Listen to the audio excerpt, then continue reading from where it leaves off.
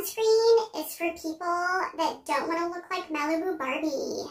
I don't want to wear sunscreen because it smells bad.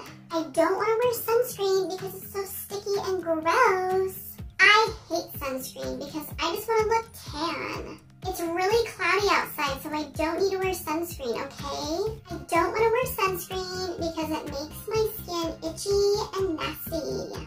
Okay, so these are all complaints of wearing sunscreen, and it's because you're using the wrong one. So you're spraying your child with it really quickly, right? And it's clear, so you're not really knowing where you're going, but you're just going to town on your kid, and then you're just sending them out to play right away. It even says on the back of the bottle, you know, you have to at least do this 30 minutes before they go outside in the sun. But I see, you know, moms doing this right before they go outside, or they do it while they're in the heat of the sun.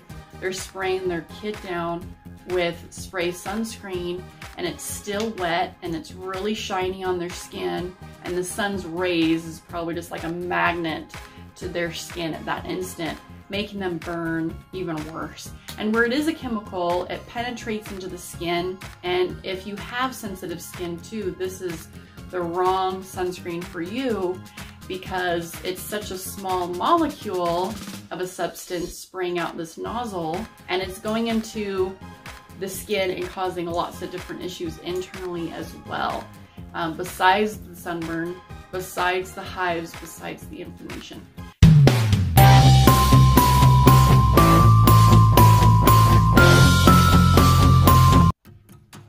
Hey guys, welcome to my channel. I'm so happy you're here. It is Latavia. I'm a little bit frazzled today just because I've been running errands and whatnot, and I've also been outside walking and running and playing with my kids. What I have noticed today is that there's a lot of people wearing the wrong sunscreen. Let me explain. This is considered spray sunscreen or chemical-based sunscreen, and the problem with chemical-based sunscreen ingredients is that they usually make you sunburn and give you hives and give you inflammation and give you rashes. It's not a good thing. Every single year around summertime, I get a call from a friend that is in panic mode because she put spray sunscreen on her child and then sent them out to play, and then they come back with sunburned skin, and she's on her way to the emergency room because they've broken out in hives and inflamed skin, and she's just a wreck. We as parents obviously want to protect our kids, right? And summer is upon us, thank goodness for that, right? And we want to make sure that we're protecting our kids with the right sunscreen. Usually when I go to Walmart, if I see a mom pick up spray sunscreen, I have a heart attack, and I will actually go up to them and say, here is another choice.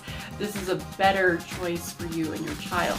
As an aesthetics instructor, I have really encouraged all my students to wear sunscreen all year round. Fall, winter, summer, spring, it is needful. But let's get back into why chemical sunscreens, why the spray sunscreen is not considered the best route when it comes to sunscreen.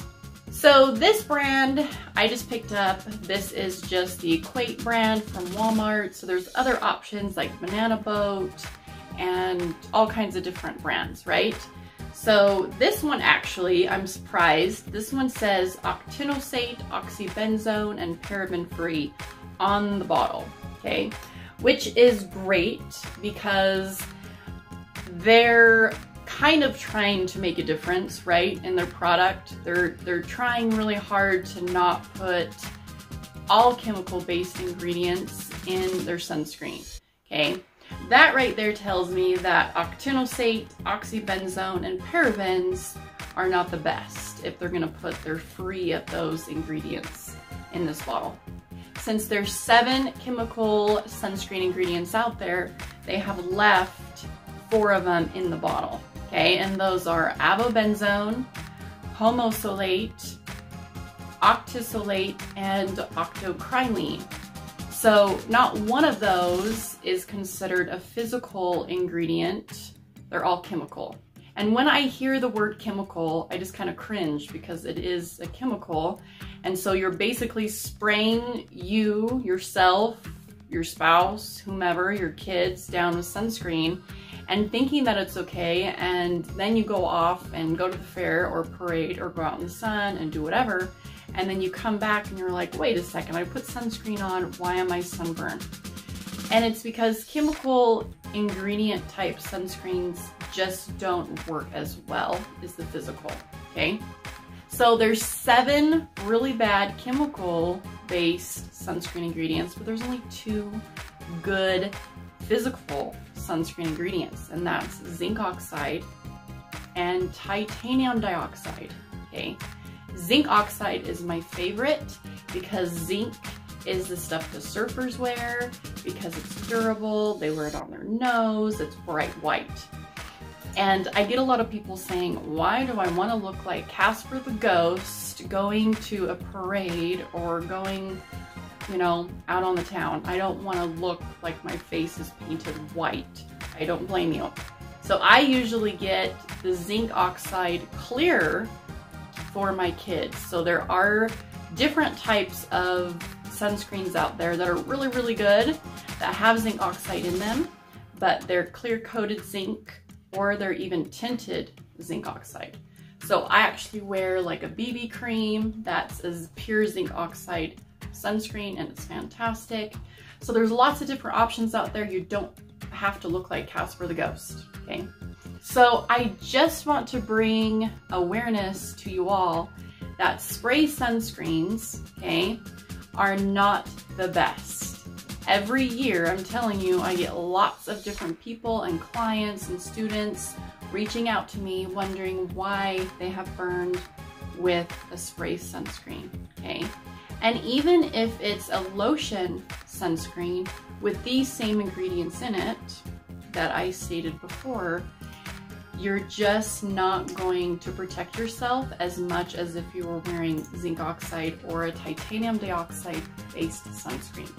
I'm sure my parents and my in-laws get sick of me, but I'm always like, if you take my children, please, here's my sunscreen that I got at like Natural Grocer. Here's the sunscreen, please put sunscreen on my kid. You know, it's always protecting them. There is such thing as a bad sunscreen versus a good sunscreen. And I personally just love, love, love the physical type based sunscreen ingredients, and that's zinc oxide and titanium dioxide. So I really hope that this video will just enlighten you to get more of a physical sunscreen instead of a chemical one, and that you guys will all be safe this summer. That's my hope.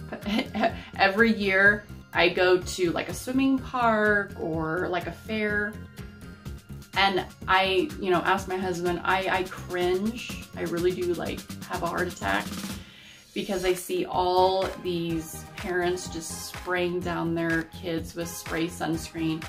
And it really doesn't matter about the number, the SPF number, it just matters about the ingredients inside the bottle. So just remember that.